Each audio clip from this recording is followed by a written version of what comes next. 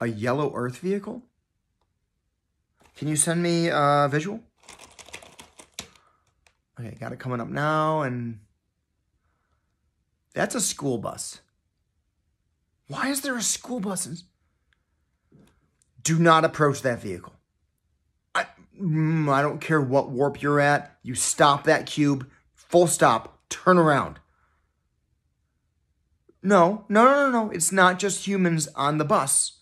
No, the one driving it is called Miss Frizzle. She is a being of immeasurable cosmic power. You will not be able to assimilate her. The other people on the bus are children. She will use whatever means necessary to protect them. You need... If it's approaching you, then... Hello?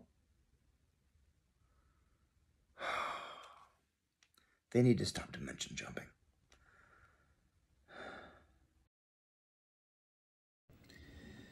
Absolutely, Miss Frizzle. We can go over some of the repairs that have been done. So the Chameleon Arch has been ordered and is on its way.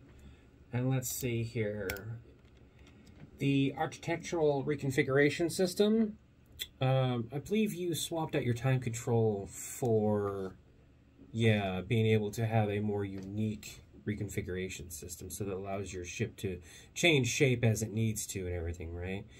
By the way, is that still powered by a dwarf star? A cube? What's it look like? Have the kids been on a trip through the cyborg system? I know they went through the human system, but how about a biomechanical? They haven't yet. I think that you are in for a pleasant surprise, and you'll find that they'll give you plenty of reason to go ahead and do so. Miss Frizzle, I just wanted to make sure that you understand that we did not send the Borg after you or... The cyborg guys on the cube, the metal cube that approached the school bus on your field trip? Yeah. Okay. Teaching the kids about asteroids. That's awesome. Yeah, so the Borg... They like to try to assimilate other species. They want to bring in what's valuable, discard what's not. They see any other vehicle, they want to go check it out. I warned them away from you. They didn't listen. I just want to make sure you understand this wasn't provocation on our part. We have the utmost respect for the treaty. I just hope you understand this isn't a violation. Yeah. I'll let you get back to the field trip. I just want to make sure that we're good. Okay.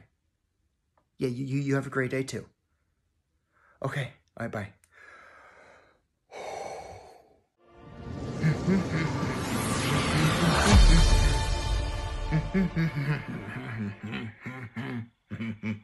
Nappa,